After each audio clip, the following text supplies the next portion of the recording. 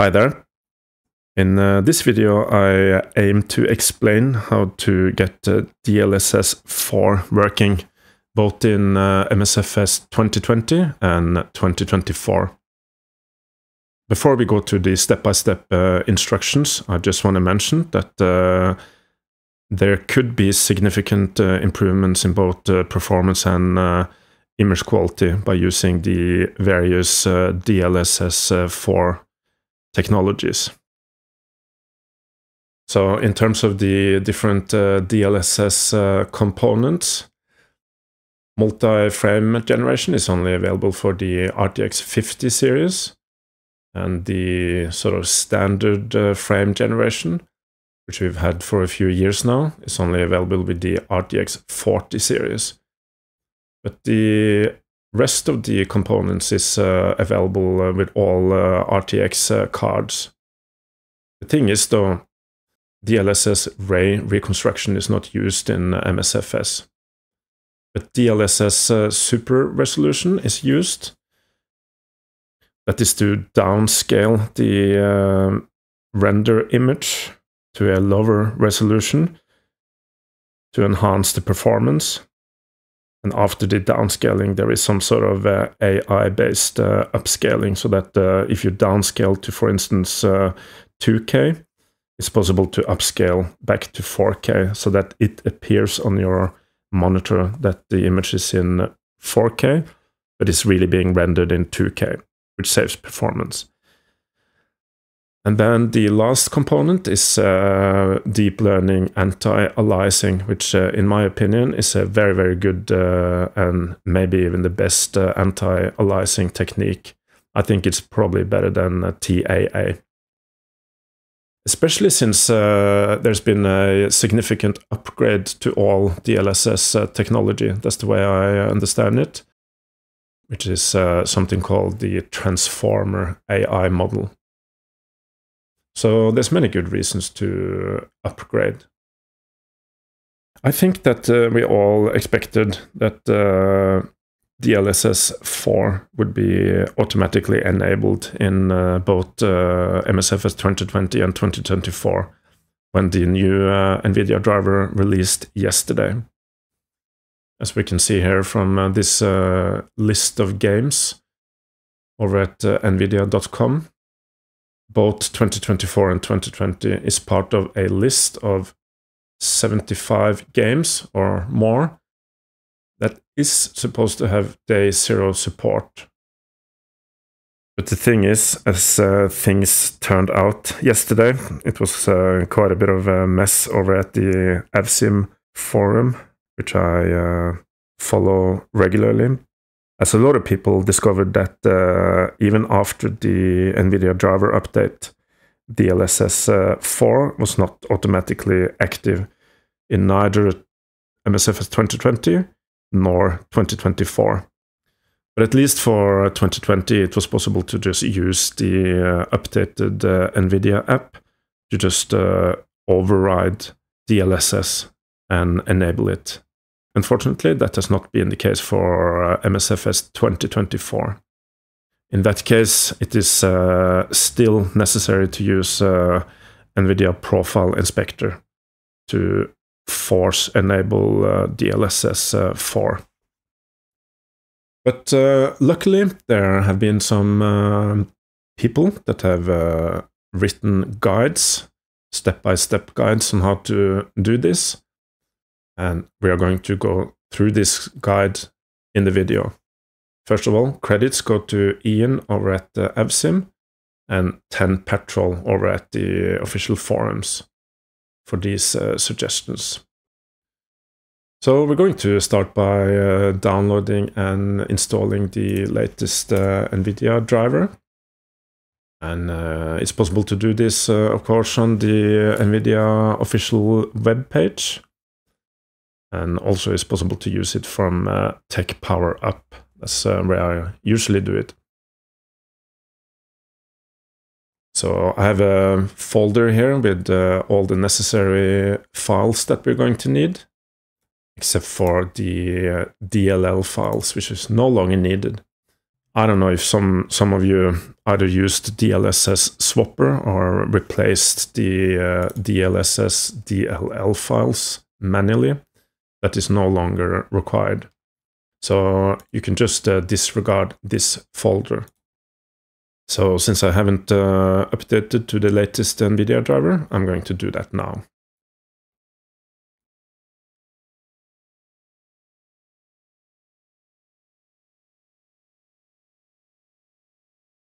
All right, so it's possible to install both the driver and the app.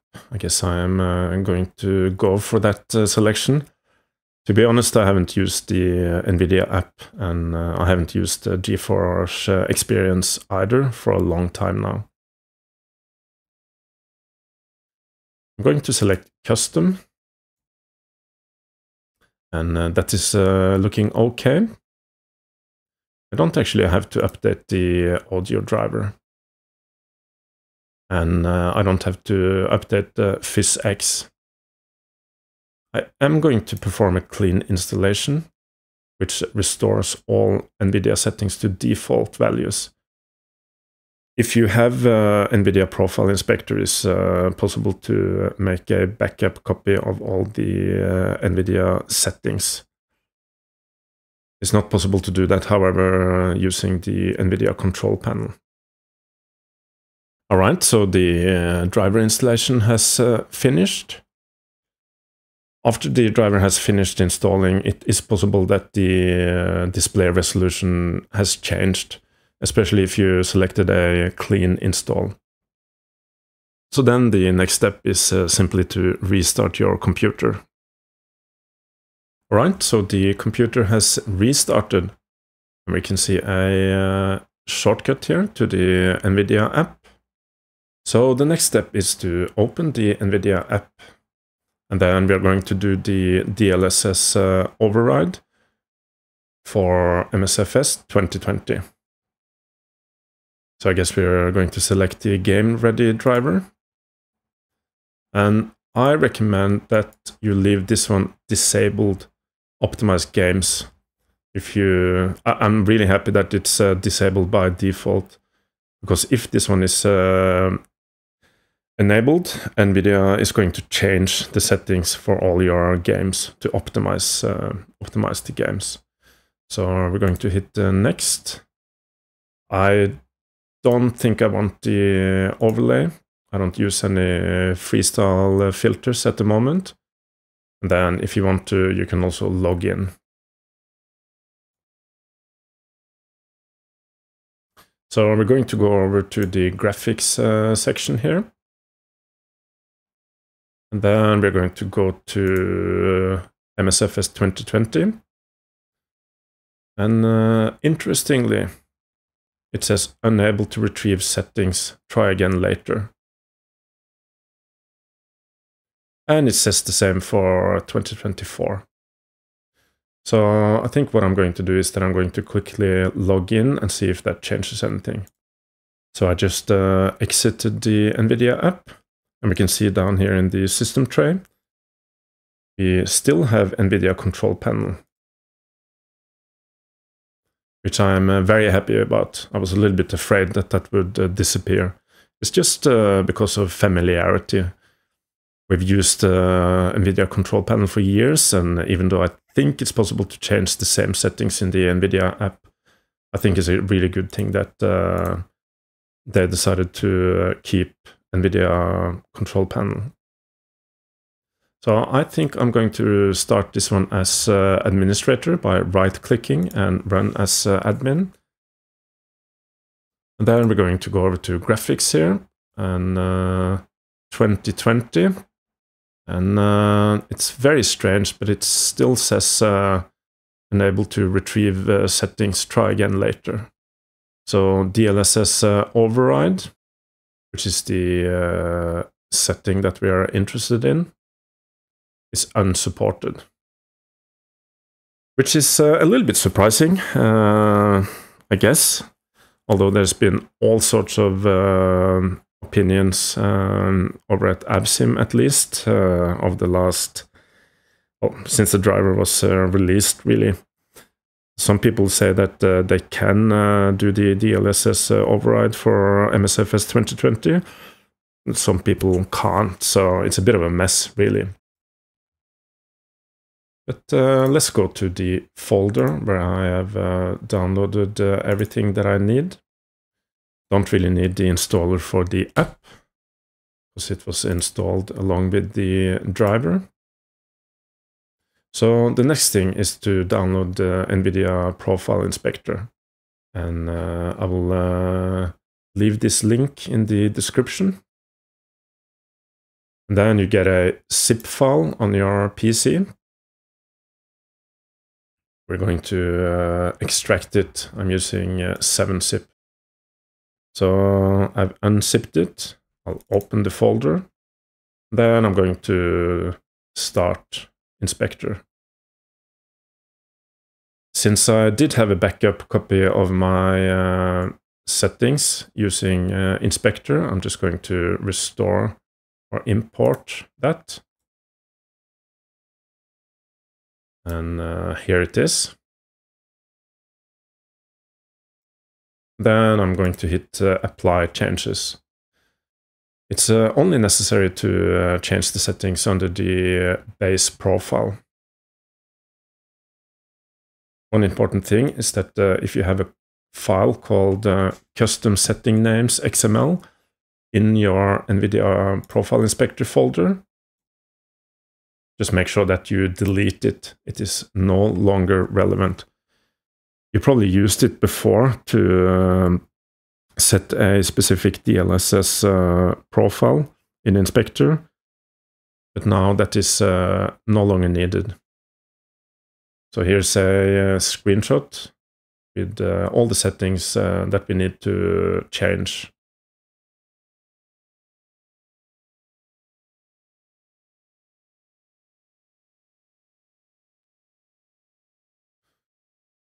So enable DLSS FrameGen override. Going to set that one to this number here. We don't technically need to enable DLSS-RR, because that is DLSS ray reconstruction, which is not supported in MSFS. But since this is the global profile in Inspector, you might have other games that use it. So I'm going to enable it like this. Then the last one is DLSS-SR, which I believe is the regular DLSS super resolution. Of course, if you don't have an RTX 40 or 50 card, you, strictly speaking, you don't need to enable this option here or change it. So we're going to go to the super resolution setting, change this one as well. And then we're going to scroll down to DLSS-RR preset, and that is the ray reconstruction again.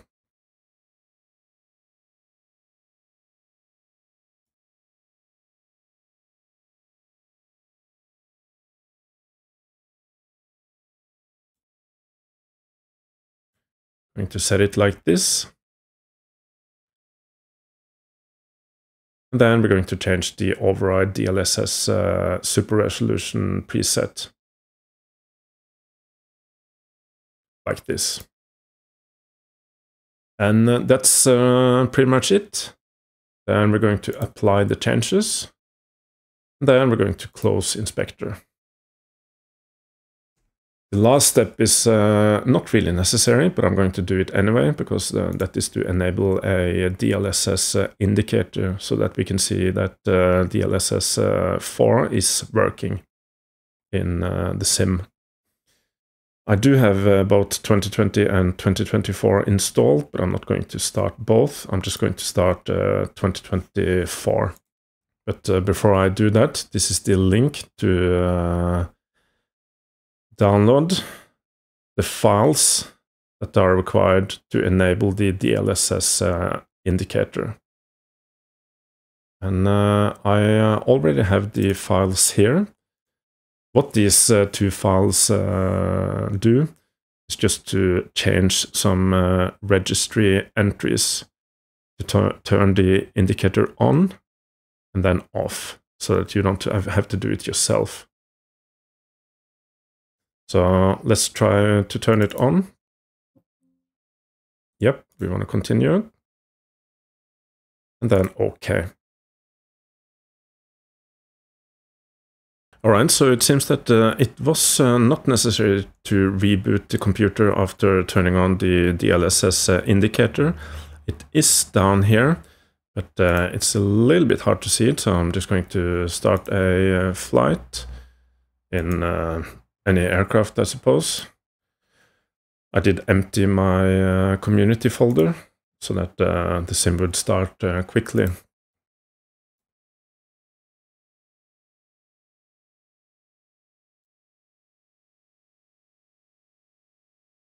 As you can see, the text in the indicator down in the bottom left corner is very, very small. So what I'm going to do is that I'm going to just take a screenshot, and then we're going to zoom in to be able to read it.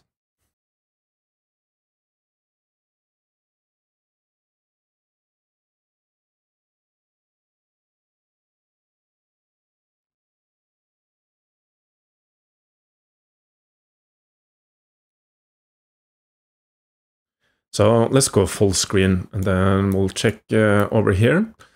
And we can see that the version of DLSS is 310.2.0. And this is probably the latest Nvidia driver.